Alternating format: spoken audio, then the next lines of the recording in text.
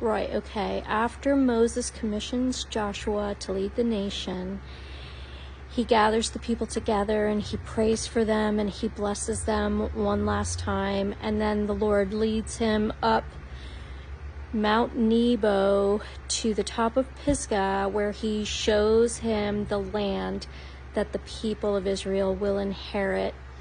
He allows him to see the promised land, but he does not allow him to go into the promised land.